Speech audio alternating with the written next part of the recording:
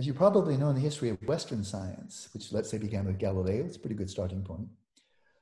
It was 300 years before the scientific study of the mind even began. It was widely assumed, going way back to Thales and the early Ionian thinkers in Greece, that they could study the objective universe and just leave out the mind as if it was not, had no significance, had no impact, was irrelevant. And when I studied cosmology, among many other branches of physics, when I was at Amherst College, I read one cosmology text after another, and I found they all had something in common, many things in common, of course, but one of them was they made no references to consciousness, no references to the mind. And this is quite endemic for Western Eurocentric civilization altogether. You notice that we have Nobel Prizes in a wide variety of branches of science, physics, chemistry, and so forth. Have you noticed that there's no Nobel Prize given for psychology? When I was an undergrad in psychology, Daniel Kahneman had won the Nobel Prize for his work, and the lecture we were told about that we were told his Nobel Prize was economics, because it was kind of behavioral economics, right, even though he was a psychologist, right? So yeah, you're very right. You have to, it'll either be like Pavlov, it'll either be in biology or in economics. The human mind, there's nothing in nature more important than mind, for us human species anyway. And yet it's not significant enough to have a Nobel Prize for it. And so the mind has been marginalized in Western science since Galileo, right up to the rise of modern psychology. It had about a 35-year breathing spell of actually looking at the mind, and then they shut that down.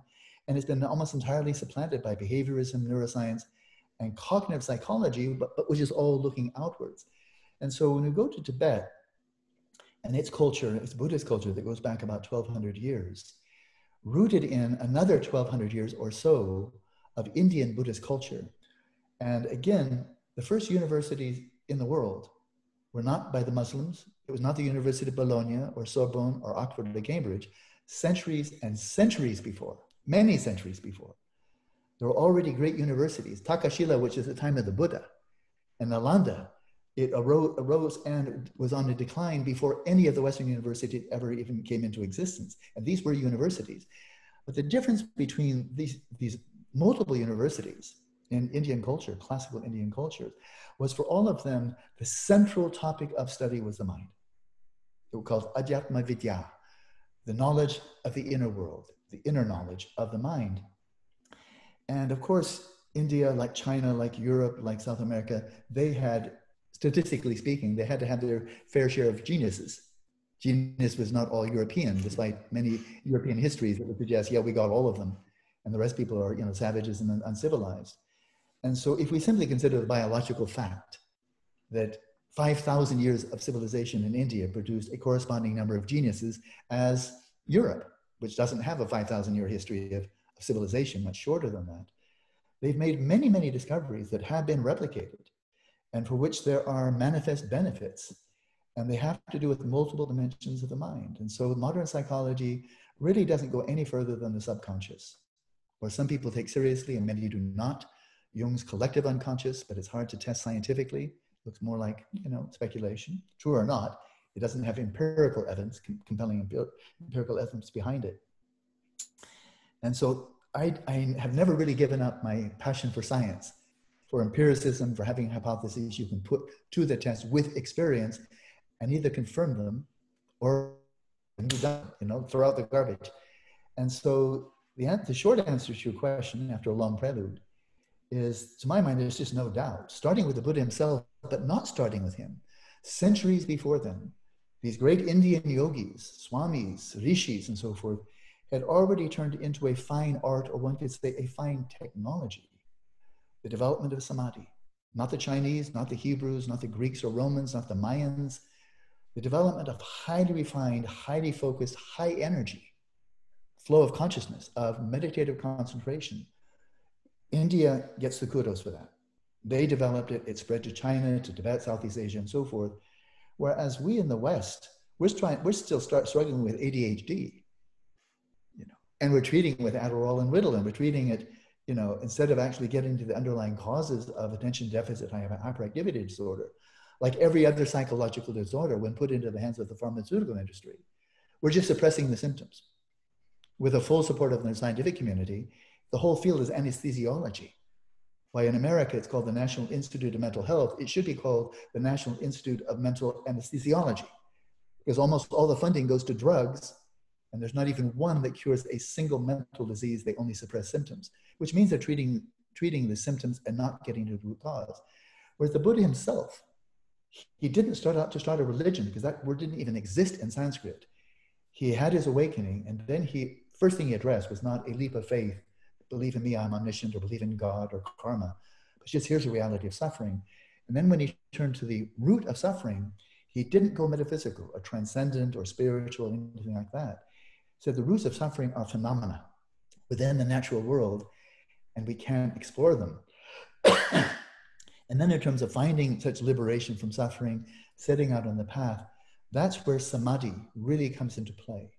Because prior to the Buddha, prior to 2,600 years ago, samadhi, developing these extremely subtle, profound, abstracted states of consciousness in which your awareness is completely removed from the physical world, your body, your human mind. It was taken as an end in itself, as kind of a moksha or liberation by escaping from reality or escaping to a subtler reality. And Gautama, as a young prince at the age of 35, being the prodigy that he was, he's famous for very good reason, he achieved those same states of samadhi, and he had the perspicacity to recognize, yeah, this is a great vacation from this world here, but it doesn't actually get to the root of anything. And so he took samadhi, or you use the term shamatha, methods of great attentional refinement, and then combined these with inquiry, contemplative inquiry, rigorous, rational, empirical, and discovered that there are multiple dimensions of consciousness. And the most superficial is the whole range of mental phenomena that clearly do arise independent upon the body. I'm using my words carefully here. Is there any brain science in Buddhism? No, and I don't think there's any brain science in any of the great religious or contemplative traditions of the world. So give credit where credit is due. If you want to know about the brain, don't ask Buddhists, unless they happen to be Buddhist neuroscientists. And so tremendous advantages over the last 50 years or so in studying the brain and understanding the neurocorrelates to a wide and increasingly wide range of mental processes, states of consciousness, and so forth. Interesting work being done in psychedelics. How does that influence consciousness? So that's good. But in terms of actually fathoming the nature of consciousness, we go back the old-fashioned way, and that is observe it with all the precision, the acuity, the rigor you possibly can. And so what's been discovered here, and I will offer this not as religious propositions or as philosophical speculations, assertions that have been tested, can be tested, should be tested in full collaboration with the scientific community, people like yourself.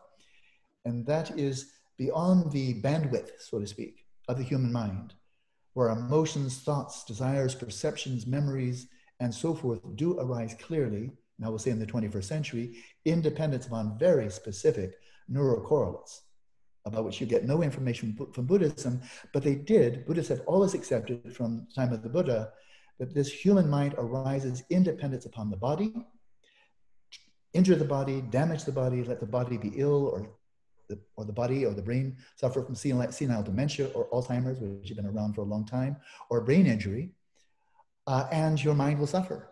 And you can actually shut it down. The more you damage the brain, the more the mind shuts down. So that's all good science, and it's also been affirmed by Buddhists from the beginning. But then we can ask a question for which there's no scientific answer. The question, yeah, but no answer. What are the natural causes and conditions that give rise to the emergence of consciousness, being aware, experiencing in a human fetus? They've studied very carefully, with great insight, the formation of the nervous system, the brain, the formation of the visual cortex, the auditory cortices, and so forth. It's great science. But they don't have an exploration. How did the brain ever become conscious? How did human beings ever become conscious? Frankly, they don't have a clue. They can't measure it, they can't define it, they don't know where it comes from. And so therefore, the notion that, well, of course, scientifically we know that when you die, your consciousness just becomes non-existent. That's often touted as scientific truth, an unquestioned scientific truth. And all that is an expression of uncritical faith, blind faith in materialism. Because if you don't know what causes consciousness, you don't have a clue what brings it to an end. It's just belief, akin to religious belief, which is all very fine, but it should never be touted as science. So Buddhist approach here, rooted in the maybe 2,000 years or so of contemplative research in samadhi prior to the Buddha. Yogis who spend 12, 14, 16 hours a day, and I've trained under some people of that caliber, meditating for years and years and years, that puts, full-time astronomers to shame. Like, boy, you're such slackers. You only work 12, 14 hours a day. These yogis, 16 hours a day for years on end, have penetrated through the bandwidth, the spectrum of subjective experience that clearly does arise independence upon the brain, that's influenced by the brain, but reciprocally, very, very importantly, influences the brain, the placebo effect, and so many other aspects of our emotions, our thoughts, desires, and so forth, have clear, measurable biological impact on the brain, the immune system, the heart, and so forth. It's a scientific fact that the causality is two-way. The mind is not just what the brain does, there's causality and it's interactive. But cutting through that and asking, from what did the human mind emerge? Because I'm 70, so my mind, Alan Wallace's mind, didn't exist 72 years ago. Not anywhere in the universe. It did not exist. Because it arose independence upon the brain that formed, when my body was still a fetus. And then what happens to consciousness? What actually does happen? Something is true, happens at death.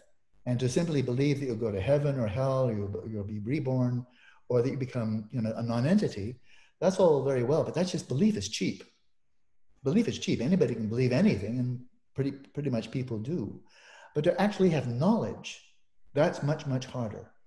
And the key here is not studying more about the brain, because the brain will only tell you about subjective experience correlated to the brain, but when the brain shuts down, it goes dead, story's over. The brain scientist is now out of work, because now you're looking at fertilizers. If you want to become a fertilizer scientist, you can shift job from a brain scientist to a fertilizer scientist. You can tell us a lot about the fertilizer that the brain becomes, but you'll learn nothing about consciousness. And so the discovery that's been made, replicated countless times, but never fully in collaboration with scientists, open-minded but very rigorous and skeptical scientists, is, does the human mind at death simply go into nothing, or does it dissolve back into, melt into a more primal flow of consciousness? And likewise, the emergence of the human mind sometime after conception, and I don't pretend to know when, but clearly not before conception, maybe at conception, like Roman Catholics believe that's when the soul is a human soul, as soon as the egg is fertilized. But to replace belief and conjecture and religious faith and philosophical speculation with actual knowledge, well, this is what contemplatives have done. And they found that there is an underlying continuum of consciousness that is individuated, it's not a collective unconscious, and it is a repository of our memories and our habitual propensities, character traits, and so forth, carried on from the past that will carry on to the future. That will first glance, of course, like, well, you're a Buddhist, that's what you have to say. You believe in Buddhism, therefore you have to believe that. I don't have to believe in anything. I really don't have to believe in anything. There's no evidence. Why should I believe it? And I wasn't born as a Buddhist. I've come to this conclusion with a scientifically trained mind, And I was planning to be a scientist from the time I was 13. So that way of thinking is not alien to me. This is a testable hypothesis. And I think I'm familiar with all of the materialistic hypotheses about the nature of consciousness, including that of my colleague, and I would say my friend, Cooke, and I believe you've interviewed him. And I know his work of his colleague, Giulio Tononi, and I respect Crestone very much. We had an 11-hour conversation years ago, about 10 years ago, when he invited me to Caltech. Straight, we talked right through lunch.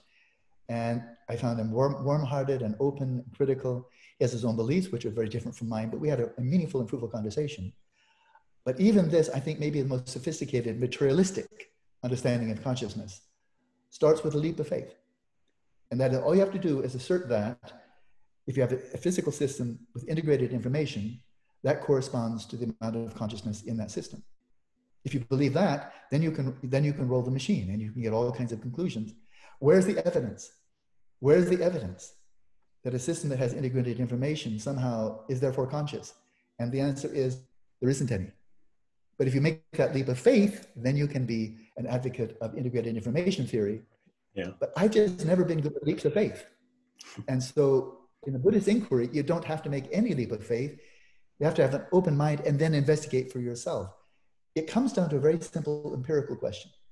That is, you'll know as a neuroscientist. You are a neuroscientist, I'm correct? Mm-hmm. Yeah. Okay, I'm going to make sure. How many times have you heard this? Memories are encoded in the brain. Yeah, that's definitely that is seen as a truth in neuroscience. unquestioned truth. And there is evidence behind that, and that is if you stimulate certain ganglia of neurons, and memory may pop up, damage or eradicate, excise a ganglia of neurons, you may lose a memory. You may get it back due to neuroplasticity, but clearly there are correlations between specific configurations of neuron synapses and specific memories. That's good science. That's very good science. Now, what exactly does a memory, when you have a memory of your mother's face, the memory of your mother's face, I mean, the color of her hair, her complexion, her eyes, and so forth, clearly that the imagery that comes to mind when you think of your mother's face, that imagery, the mental images, are not physical. They can't be measured physically. They have no physical attributes. They're not located in physical space. They're not physical. So what on earth does it actually mean to say that something non-physical is encoded in something physical?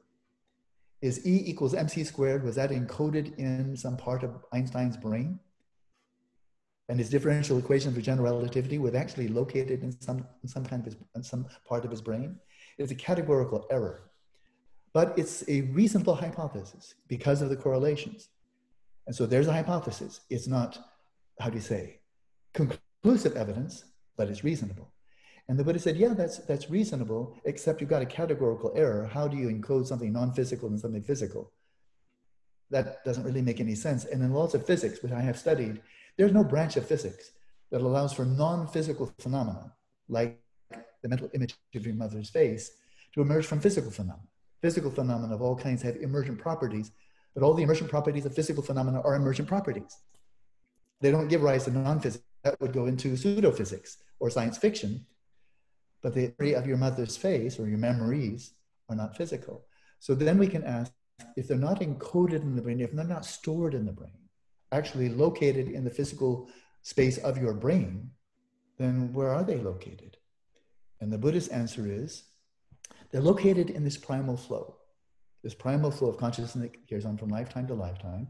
And a way to test that is to go into deep samadhi, specifically achieve shamatha, go into this, let your mind, your human mind, dissolve into this underlying, very clear, cognizant, luminous flow of consciousness called the substrate consciousness, and go there. And once you have, and it can take months or years of very rigorous training, very demanding, in which your physical senses entirely implode, your mind totally calms down, but you go into a deeper, sharper and sharper state of clarity, luminosity, brightness, and acuity of awareness.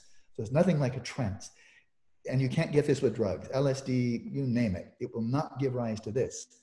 There's no shortcut or cheap trick like taking a drug that can bring you into a very, very deep state of samadhi. It's technology. It's a contemplative technology. And once you are there, and this has been done many, many times, now you are in the actual hard drive of the mind. The brain is like a keyboard, but the hard drive of the mind is the substrate consciousness. Buddhist hypothesis, let's just treat it as hypothesis, not a philosophical conjecture or religious belief, oh, you have to believe because Buddha said so. Nonsense.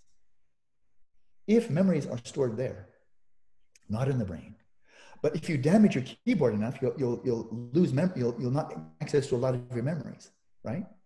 The hard drive is still intact. If you damage your keyboard, pour coffee all over it, then you may not have access to your software. You may lose a lot of. That is, you can't see them appear on the screen. They won't manifest in behavior, and behavior is the screen. Brain is the keyboard. The substrate consciousness, hard drive. And so if memories are in fact not stored in the brain or encoded in the brain, but are correlated with very specific neuronal activities and functions, places in the brain, then a way of testing that would be to go into this profound state of samadhi and see if you can retrieve, first of all, kind of like a preparation. See if you can retrieve memories from a very early childhood. So if you're 40, for example, can you retrieve a memory you couldn't possibly recall in your normal waking state? Like, what did you have for breakfast this day 20 years ago? I think the chances are zero, right? Unless you have the same breakfast every day. And so this has been done. See if you can retrieve memories when you're in this deep state of samadhi you cannot possibly retrieve in the ordinary waking state. And if it turns out that you can, and they've been doing this for at least 1,500 to 2,000 years in Buddhist tradition, then see, so I'm just gonna say, let's imagine you're 40. All right, what do you recall on this day, September 14, 42 years ago. And of course, if you ran this experiment, you might come out, you go to deep samadhi, you come out, I'm the scientist, and say, James, what do you recall from 42 years ago, this day? And you come up and say, I got no data, I got nothing, I got a blank screen. And that's very possible. In which case, check one up for the materialists, they may be right. On the other hand, you could go into that samadhi and come out and you could say something silly, like I was Cleopatra. Like I'm just giving you something that can't possibly be true, right? But we know memory can be very creative and we can remember all kinds of things that never happened. And we forget most of the things that do happen. So you could come up with something that's complete fiction, no doubt about that. And it might even sound plausible, but it can be complete fiction. But it's also possible you might go in, focus the laser pointer of your samadhi on this day 42 years ago, and have memories come up and you report them. And what if they're veridical? What if they can be tested? That you were an old man, 42 years old, who lived in Copenhagen, and your wife died 3 years ago, and you tell the address and who your daughter is, and she takes care of you. What was your job? Who are your colleagues? And what if it turns out to be all true? The scientist, an open-minded scientist, would be interesting, but maybe this is a scam. Maybe this, you poor Buddhists are trying to prove yourself right, and you're trying to trick us. Then the scientists would come in. If this were done in a scientific context, okay, you came up with a lot of true answers, but this could be all a scam to try to, trick us here. So the scientists would go back and they would do their own background research on this individual who did exist. And they would ask relatives and friends and employees and colleagues and so forth, and they would come up with a ton of information about this man and his childhood and so forth. And they'd come back and say, okay, Mr. Yogi James, good start. But if this is a conspiracy, if you're trying to fool us here, answer this question. How many stones were there on the wedding ring you gave to your wife? How many stones were there? Where do you buy it? If this is a can, you can't prepare for every possible question. No way. And so this is actually a testable hypothesis. When I've looked at all the other materialistic hypotheses, from the integrated information theory, the mind is the brain, the mind is a function of the brain, the mind's an emergent property of the brain, and so on, what I found is not a single one is actually empirically testable. They all start with the leap of faith that you can't test. So I find here, the materialists look like more true religious believers, and the really open-minded, rigorous contemplative looks like the real scientist on the block. So what I'm looking forward to is, and we're doing this now, we're just beginning in Crestone, Colorado, in the United States. We have now created and we're developing a Center for Contemplative Research, which is precisely designed to bring to mind open-minded, professionally trained contemplatives with open mind, professionally trained scientists, and say, look, you brain scientists, psychologists, you know a lot that we don't know. And the physicists, you know a lot that we don't know. But we, allegedly, we know a lot about consciousness that you don't know. So let's see if we can learn from each other and not have Buddhists win or the materialists win. Let's everybody win who's really keen on understanding what is the truth about the nature, the origins, the multiple dimensions of the mind. And now I'll say very, very briefly, you used the Tibetan term Rigpa. And this is, according to many, many contemplatives in the Buddhist tradition, and I think elsewhere, this is the deepest dimension of consciousness, the deepest dimension that is beyond any individuated stream of consciousness from lifetime to lifetime. It is a dimension truly transcends every conceptual construct. It's atemporal and non-local, but it is knowable. It is knowable, and there are methods, and I've been teaching them for about 30 years by now, and studying and practicing them for longer than that, to actually realize this deepest dimension of consciousness, known by many names. And I don't think Buddhists have a monopoly on this. I think this has been accessed by great Christian contemplatives and Sufis and so forth, but that too is an empirical claim, not just, oh, it must be true, Alan Wallace said so. I hope nobody thinks that. So testable. So rather long answer, but to a very, very important question. And I'm just eager to see rigorous contemplatives and scientists coming together to learn from each other.